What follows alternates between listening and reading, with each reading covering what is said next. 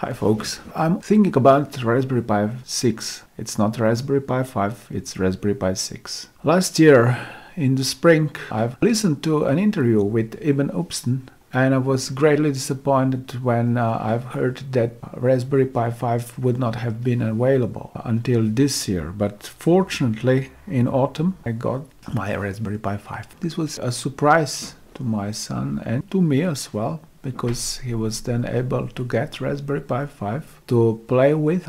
It's really much faster than Raspberry Pi 4. However, you might not like the fact that it is a little bit slower than the cheapest mini PCs. That's why I'm already thinking about Raspberry Pi 6. I believe that my predictions will eventually come through. But first, we're gonna discuss Raspberry Pi 5's deficiencies, and later on we're gonna discuss probable Raspberry Pi 6 architecture. Let's begin. Raspberry Pi 5, and it's fun. It's pure fun. But is it a desktop? Of course it is, because it was promoted with the keyboard and a mouse, and you don't promote a computer with a keyboard and mouse if it is not a desktop. But there are things that I would like to discuss, because I think that Raspberry Pi 6 would have been even better if it would have much more computing power. It should also retain certain advantages of Raspberry Pis. Raspberry Pis are small computers that can also be not only desktops, but they can also be robotic controllers for robotic vehicles, even for drones. You have a full range of uses, and many are not possible with the classic PC.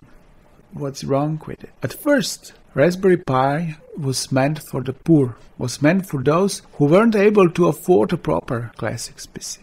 But today, Raspberry Pi 5 does not fit this story, because it's not exactly the cheapest option for those who would like to have their first computer, who don't have any kind of power supplies left, don't have any cases left, don't have fans left to cool the computer. Because if you're going to a computer store and if you are buying a bare Raspberry Pi 5, you get just the computer without a power supply, without a mouse, without a keyboard, without case. And of course you will still have to buy an SD card. But if you want to have a little more powerful Raspberry Pi 5, then you will also have to buy an extension card and an SSD drive.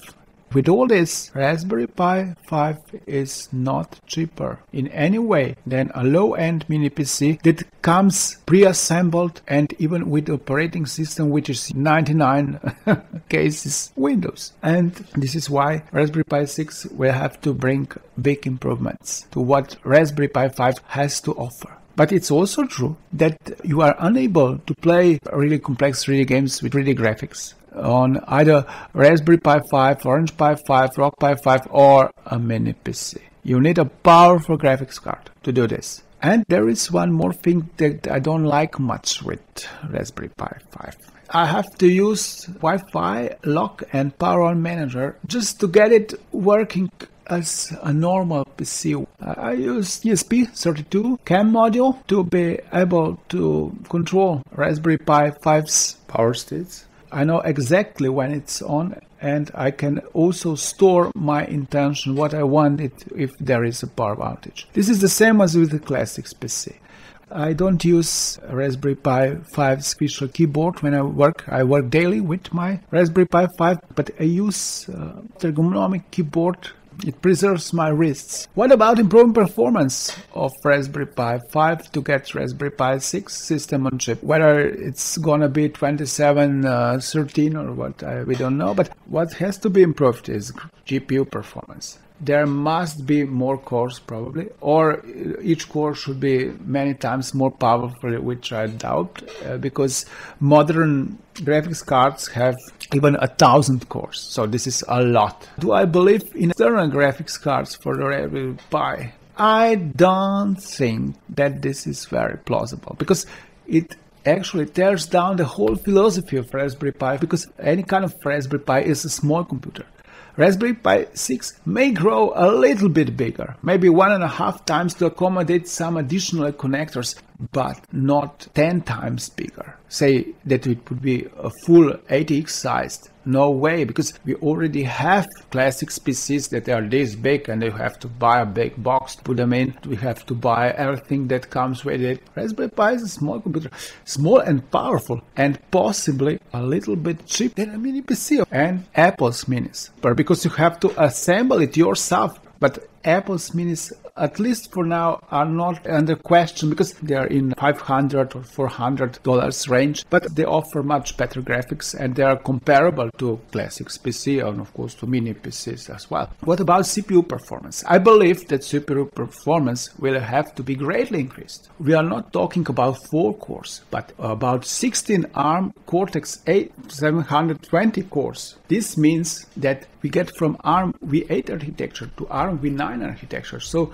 we get a more modern core and we have more of them. And this is possible because Raspberry Pi will have to make a switch from 16 nanometers technology that Broadcom is using now to produce 2712 chip to maybe 7 nanometers technology. And this brings much more room for implementing more complex circuits within a chip. Bigger caches, wider buses, more functional units or more powerful functional units. Right now we have one memory bank and this only supports an inbuilt DDR4 module. This is of course not enough because we have 17 gigabytes per second, but with a classic PC we have 76 gigabytes per second. So this is a tremendous difference. RAN can support processor much quicker, and besides that, even CPU within an Intel N100 processor has much larger caches. Geektest results also show that this should be improved.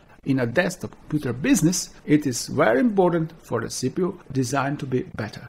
If you are talking about PCIe bus that connects internal and external devices to the system on chip, it should be at least 100 gigabits per second, and this is about 10 gigabytes per second. But we also have an external bus which is only one lane. I guess it's not even enough for the quickest SSD drives.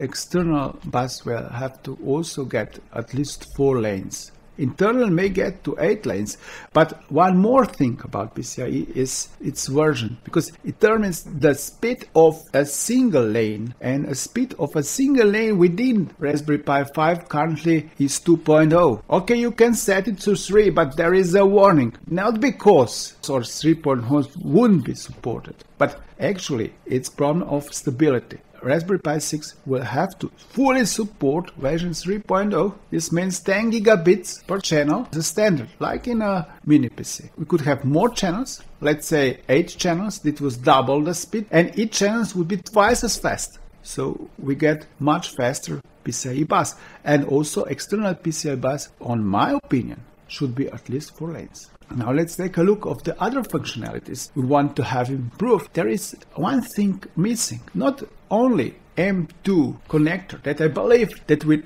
Raspberry Pi 6 would get to the underside of the board as it is on Orange Pi 5 or Rock Pi 5. So you can simply stick an SSD drive in, but we'll also get our analog audio connector back, because we still use many of analog devices that can directly connect without any kind of converted, without any kind of USB sound cards. I believe that 2 HDMI ports will remain, but if there would be more RAM, which I think there would obviously be at least twice as much, so we would get from 8 gigabytes to 16 or even 32 gigabytes of RAM, then 4K graphics could be replaced by 8K graphics. And of course, I expect improvements to the A1991 power management chip, because I believe that the best solution would be the same as classic PCUs. So you have battery for your clock. It also enables you to store the settings. I know that right now battery is not obligatory, but in the future model, if there is just a little bit bigger board, let's say 1.5 of the size or maybe twice the size of the credit card, there may be also enough room for the battery holder. So you put the battery in, you don't need this long cable, you don't have to stick the battery to the case of your computer and so on and so on. That's it for today. Press subscribe and like button if you've liked today's stuff. The next video is coming soon. Bye.